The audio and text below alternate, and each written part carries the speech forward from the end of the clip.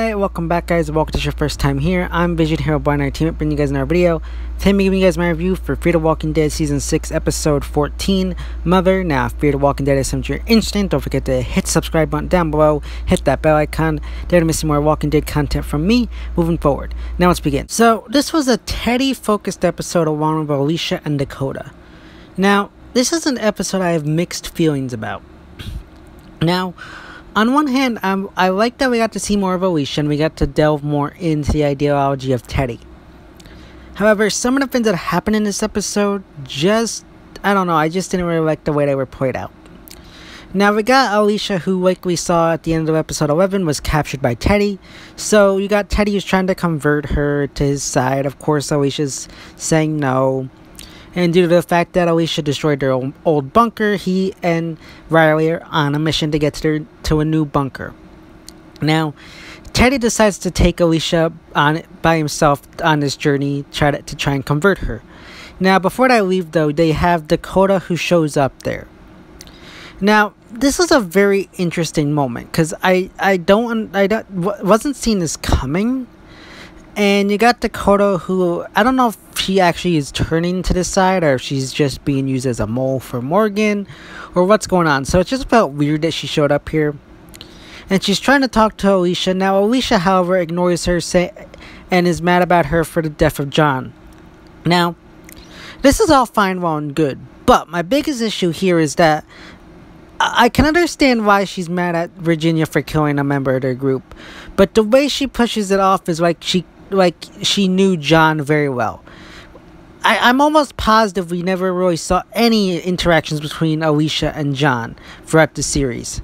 And they just make it up as like they were close friends. So it just doesn't make any sense. It feels like very much forced conflict here. Whereas I feel like they should have done something different here. I don't know. I understand what they're going through here with Alicia being mad because she hurt their people. But at the same time, it feels like it's over the top due to the fact that, you know, it's John and Alicia had no interactions barely with John throughout his run on the show. So, yeah, that's my issue there. But they're on the road. They make a pit stop to pick up a corpse that Teddy claims to be his mom. As they're on the road, though, they end up getting into a trap and their car blows out. Now, at this point, they decide to continue their mission on foot, and this is where they meet Cole from Season 4 back at the stadium. Now, this is where we get into tricky territory for me. Because, for one aspect, I always do like it when they bring back old characters to tie up loose ends. But at the same time, these are characters that, one, were presumed dead already.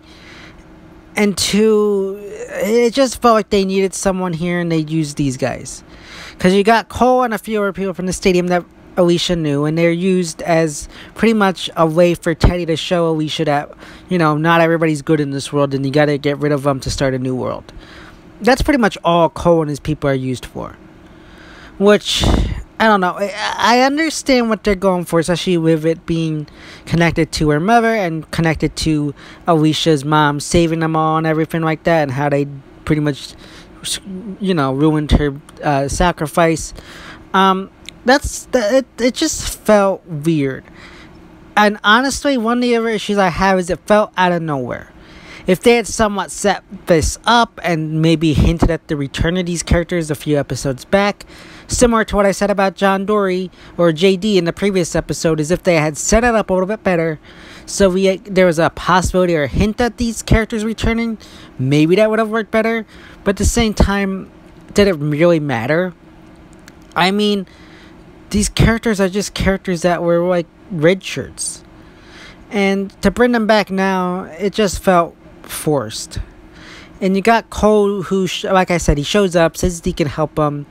He explains that, you know, thanks to Madison, a good amount of the stadium survivors, you know, made it out, and they were trying to look for Nick, but things happened, and you know that things went wrong that very quickly there. And he questions about what happened to Nick and everything, how everybody's doing there. And he's trying to convince Alicia to abandon Teddy and Dakota and come join his people. Now, of course, as we see throughout the episode, Alicia is not going for that. She wants to find out more information on Teddy to help her people. And you got Cole just kind of is trying to just convince her to join him. Now they end up getting to this car repair shop where Cole says he can help them, and that's where they're ambushed by the Marauders, who is revealed to be led by Cole. Now Cole had said that he had warned them that he had heard of this group, but he never said that he was a member of it until this point. At which point they take these 3 guys hostage and march them back to their truck, where they plan to just rob them and kill them. Now, again, we get some more backstory about Cole here. He apparently, like, after everything happened, his people were attacked and majority of them killed. So him and his people pretty much just turned into those same people and just, I guess, started killing people and taking their stuff. The issue here is, again, we've seen this happen before with different types of villains and everything. Things happened to them, so they became the villains that they hated. So, you know, all that same BS. You got Dakota who's talking to Teddy. She's learning more about each other. You know, stuff there. Now, I did like how they used the title of the episode, Mother, to connect with all 3 of these characters' relationships with their mom. I know a lot of people were pissed off about that because they thought Madison was returning in this episode. Honestly, I didn't care, nor did I want her to return, nor do I really care or like the character. So I didn't care. But I did like that. We got to delve a little bit more deeper into Dakota's feelings towards her sister / mom. We got to see a little bit of talk about how Teddy's mother saw him, which is pretty cool. I did like how we also got some backstory and flashbacks to Teddy. I wish we had gotten a little bit more, but with the amount we got, that's fine. I'm good with that. But yeah, I really liked how they expanded on that. But like going back to the group pretty much marching to their death. You know, again, you got Cole trying to convince Alicia to come with him. He's also trying to get information out of Teddy on where they can go to hold up. And Teddy, of course, isn't telling him anything. At which point, Cole points a gun at him and threatens to kill him if he doesn't tell him the information. Which pretty much Teddy just laughed at him saying, if you kill me, you won't get the information because I'm the only one who knows. Which is, again, stupid ideology on Cole's part. Which at that point, they've returned back to the truck, and then Cole starts shooting at the corpse of Teddy's mom. However, Teddy reveals it's just a random corpse, which was weird. Again, don't totally understand that. And at the end of the day, Cole's people stripped their car and everything, and pretty much prepare to leave. And that's when, you know, Alicia tries to talk him down.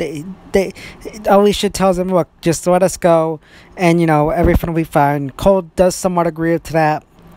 But again, amongst the chaos, a bunch of walkers show up and ambush the group. They're actually pretty much set from the same trap that Cole used, which is kind of comical and ironic. And pretty much his people are all killed. They focus in on 2 of the old people from the stadium. I forget their names, but they were somewhat okay / important to the series. Not much. And I gotta touch this.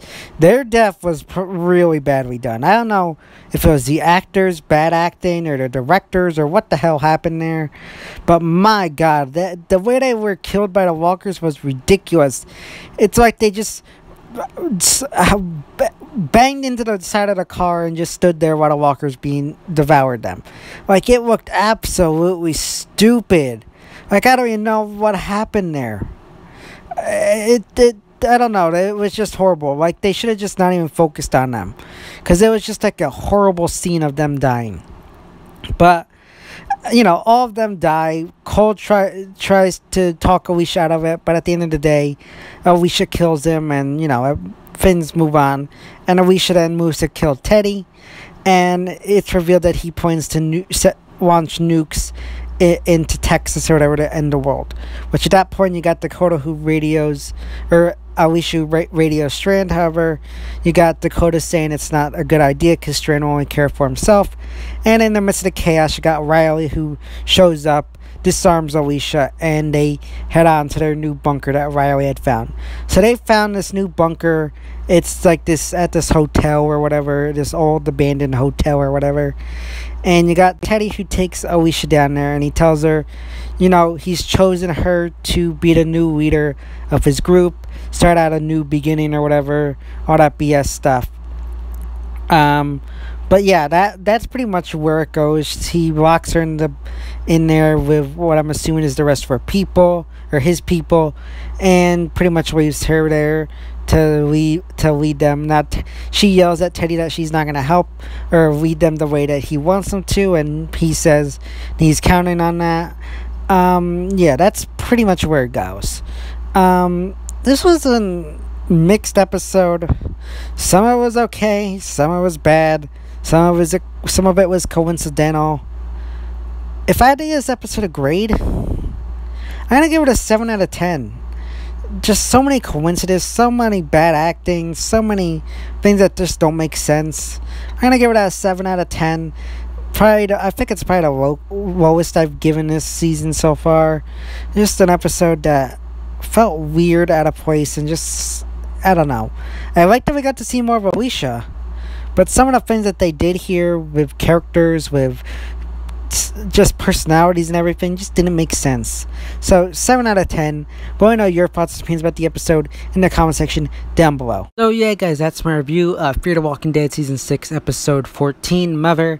As always, if you like this video, don't forget to give it a big thumbs up and share. Don't forget to hit subscribe button down below, hit that bell icon there to miss more Walking Dead content from me moving forward. And you go follow me on Instagram and Twitter, which is linked in the best section of my YouTube channel. As always, I've been Vision Hero Boy Entertainment, and I'll see you next time.